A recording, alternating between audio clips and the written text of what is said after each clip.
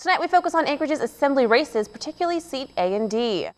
The third candidate for the seat is Bob Sigler, who's been a resident of Anchorage for 23 years. He calls himself a fiscal conservative who doesn't think city government should spend any more money than they already are. Sigler wants to focus on Anchorage's public inebriates if elected. I'm generally going to vote no on anything dealing with money until such time as somebody can convince me. I see the inebriates and city bureaucrats in the same light in as much as they're like a growing pest population, and you need to figure out a way to cut their food supply.